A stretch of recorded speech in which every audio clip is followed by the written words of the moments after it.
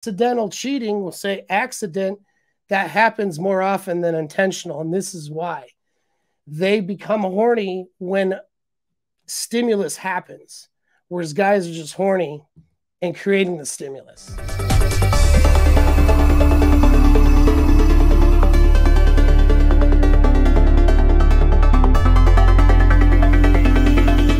Female arousal, all right? So best to understand it by understanding your own, all right? So male arousal is really testosterone driven, and men have as much as 10 to 15 times more testosterone, I want to say that was the number, than females. Okay, you guys can Google that, let me know if that's correct, but I know it's significantly more. So here's the thing about testosterone. Testosterone helps, I mean, of course, then again, we're in a different time now, so a lot of young 20-something males have a lot less testosterone than even guys my age, and certainly guys 50, 100 years ago. But that's a whole nother topic, isn't it? Men and men do have less and less testosterone, unfortunately, because of their lifestyles and a lot of aspects to the way our society is. But anyway, that being said, though, biologically speaking, either way, men have more than women in terms of testosterone. Testosterone tends to be one of the primary drivers to our sexual arousal. And so what testosterone does is it stimulates competition. So that's what people don't understand. Like, people think, oh, a guy with high testosterone, he must be really violent or something like that or whatever. No, not really. Okay. In fact, guy with healthy high testosterone is you can has more emotional self-control, actually, usually, than someone with lower testosterone, and therefore could be less violent potentially. The guy with higher testosterone is only more violent if he's getting competition through violence, you see. So it's really a competitive drive. If he's being competitive through violence, sure, he'll be more violent. If he's being competitive through charity work, well, then he's going to really do a lot more charity work and try to beat everybody else out with the amount of charity work he's doing. You see what I mean? So testosterone stimulates that competition sort of mentality and even being competitive with oneself. And so that's also the stimulator for sexual arousal. So when a man's aroused, he's, has this, he's for 30 days out of the month, he's seeking sexual opportunities. He's going outward to seek things in a way, whether he means to or not. He could be a married dude and, he's monogamous, but he notices and seeks out those opportunities for sex, and, even if it's just in his own mind, right? And so that's where that drive is. So 30 days out of the month, that's what that dude is doing, okay? He's proactive in his seeking out of sexual opportunity because of the testosterone drive involved that makes him more proactive. Women are less proactive, more receptive, okay? And so let's see if I can do a screen share here. Yep, let's do it. So do a little screen share, and you may have heard Rollo has done good videos, several hours on this, of ovulatory shift. But let's look at what it is for women. So women, their hormonal drive for sex is actually estrogen driven, and also just the reward chemicals that she gets from getting and achieving sex. Okay. So that's all of the happy chemicals you would get: dopamine, serotonin afterwards, oxytocin. So it's the addiction and want or desire for those chemical rewards, plus estrogen and a little bit of testosterone, but of course it's not as heavy as men, that causes her sexual interest. And so we look at this little article here, this little study here. So primate females, especially women, are, and I don't know what the difference is between primate females and women in this case, but whatever, are unusually sexually active during non-fertile phases. Okay. But women's sexual interests are evoked in particular male features during fertile phases. So see, particular male features or sexual interest or behavior from men are particularly active during fertile phases. Okay. And so they're talking about something else. So keep for maybe another thing, the dual sexuality, because that's a different thing. But women's attractiveness covers estroidal positively and progesterone negatively. So we look at her hormones here. Okay. So if you can see the diagram, this progesterone works kind of counteractive to her estroidal. Okay. So when progesterone's up, estroidal's down, she's less horny. Okay. Less desiring sex. But during this fertility window, which is usually about a 7-day window in the month around the ovulation cycle, that's when she is more, spikes of estrogen or estroidal, and is then looking, or we'll say, more receptive to sexual opportunity. It's not being driven by testosterone as much as it is other hormones, the reward chemicals or the rewards, psychological triggers, and those sorts of things. So there may be a couple days out of the month where she's extremely horny, but she's not actually. So a lot of times women aren't even consciously aware that that's what's going on. And so you have some women who are very horny and very aware that they're horny. And you have a lot of women who are just horny and they feel that angst, that, like they need something, they're craving something, but they don't really know. And if you were to ask them, by as best evidence as we could find under interviews and whatever, they wouldn't say, I need the D right now. They're just like, they wouldn't describe it at all. They wouldn't know how to describe it, And so that's where you have a couple of different things there. So a woman's hypergamous brain will cause her to do things and put herself into situations where opportunities can happen.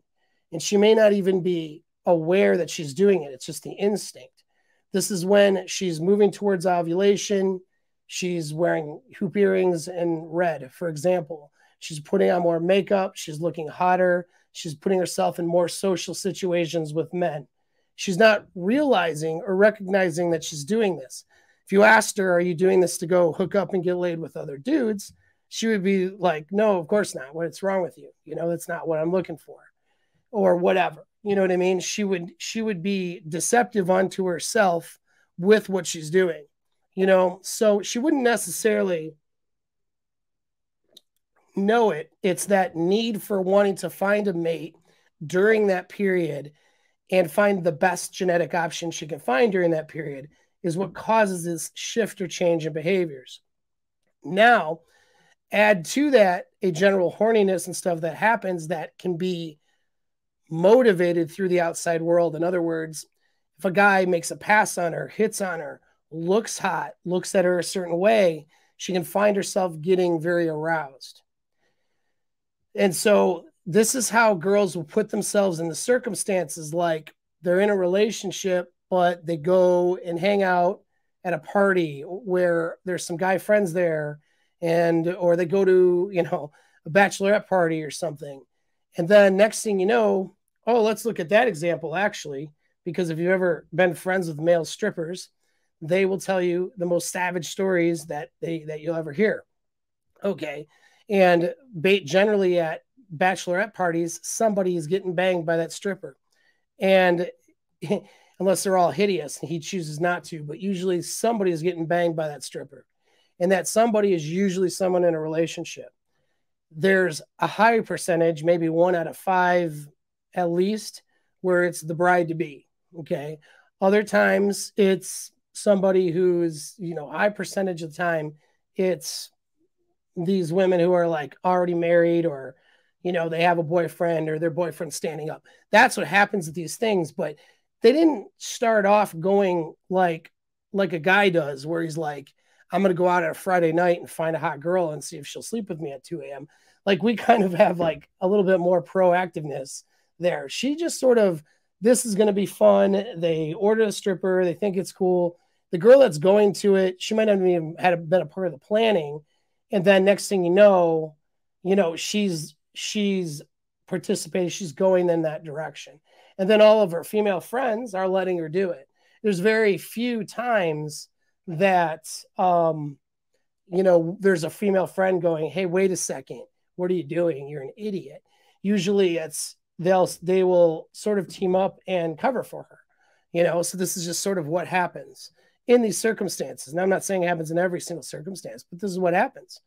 And so, you know, this girl who ends up messing around, getting drunk and messing around with the stripper or with the guy on, you know, on at some party or whatever, she didn't start off the evening that way, usually thinking that that's what I'm going to go do. But what happens is there's a receptive nature to their sexual arousal. So she has all this pent up arousal, and maybe it's during this particular time of the month where the hormones are ripe for stuff to happen. She finds herself in the circumstance. All of a sudden, aroused feelings hit her like a ton of bricks. And then her level of arousal and level of drive to follow through with a sexual event or to make and orchestrate one is more powerful sometimes, a lot of times actually, than a male drive. Okay, male drives are more general, and a female drive in some of these circumstances can be really high. And if you've ever experienced having a girl go feral, I call it, which is where her drive goes through the roof and she abandons all logic or reasoning or consequence, then that's what you're looking at. And women are susceptible to having that. Now, the more emotionally mature a woman is, and the more protective of a relationship she is, the more she's going to create a lot of barriers in place so that doesn't happen. Do you know what I mean? She's going to put a number of barriers in place so she's not at this point where her arousal is completely through the roof and she's making some decisions that are going to affect her long-term success. So that's the girl that's an LTR material, all right? But more and more women nowadays, they just don't do that. They just don't put barriers in place. They make it everybody else's responsibility. And if they do something that crosses boundaries or barriers, well, they just blame it on other people. And so that's unfortunately what you're dealing with. Let's face it, if you're a man, then you are probably dealing with problems and challenges with women. Now, I've got some good news and some bad news for you. Your success with women literally boils down to one thing. The bad news is, if you don't have it, nothing else will work. All of the money, good looks, and all of the best pickup and game skills out there will fail without you mastering this one thing. And that one thing is frame. The answers to ending your pain and suffering and to start living an amazing life with women is just one click away. Click the link and let's get started. So what does this mean for you in LTR? It doesn't mean that you have to be a paranoid, crazy person. I had comments on my last one, you know, it's like, don't let her have friends. Like, you can go do that. If you find a girl who's comfortable with you dictating what her friendships are going to be like, I can guarantee you that you're going to have other problems to deal with in that relationship. Women see it as an existential threat or fear to not be able to build social bonds and have good social relationships with others. And that can get those kinds of things where you're controlling her friendships, more or less her relationships, if you will, and people she's involved with and social groups. If you get too controlling with that, that can cross into areas that we would consider abusive. And it's, you know, to my friend who commented on that in one of the previous videos about that, you've already been through that once and you haven't learned your lesson. So apparently you need to go through that a few more times. Have at it, man. That's up to you. But I'm going to tell you, it's not that hard to vet out these women for their behaviors. It just takes skill set and for you not to be so about it. Okay. Like I said, I mean that. Stop being a right? And be emotionally self-controlled. And don't give away your emotions to a girl who hasn't proved that she knows how to keep healthy boundaries with the men in her life. You give her enough rope to hang herself in the dating process, and you watch what her behavior is. Now, could she lie and deceive you or whatever? Sure, but you should be able to notice that through her behaviors when she's not in that circumstance. There's very few women who are become so good at being psychopathic that they can really, lie to you that well. Usually, most of the times, you'll notice differences in behavior, differences in just her boundaries, because again, she's not aware of it. So during this period where she's hornier, she should be seeking you out more. That doesn't necessarily mean initiating sex, although that does sometimes mean that the guys get hung up on the initiating sex thing because they don't understand how to pick up small social cues here with the women in their lives. They think that if she's not initiating sex, then she must not want sex. Look, some women have in their behavioral triggers, their behavioral habits are used to initiating sex or are comfortable with that, or they do that. Okay. And some women are not. That's going to be culturally based, and that's just going to be how she grew up and a lot of previous experiences. You can always get her in a framework of initiating, but understand that some women are just not going to be as good at doing that as not. The question is, how receptive is she? When you're initiating on her, is she highly receptive, very horny, and very eager, especially during those periods? Or is she not as receptive or doing it more in an obligatory sense or whatever? Is she seeking your attention, and I mean non-sexual, to try to create the opportunity for sex to happen during these periods when her hormones are high? That's what you need to look at. If during this period of ovulation, in and around ovulation, 7 to 10 day period, I'd say, about 7 days up until, 5 to 7 days before and a couple days after, if she is not seeking your attention so that opportunities can be created for sex to happen, and she is instead seeking out attention and opportunities elsewhere, then, and that means going out with the girlfriends more, hanging out with more different social groups where she's going to be in contact with other men, going out of town, going on vacations during this period, more like spontaneous vacation or trips or whatever, so on and so forth.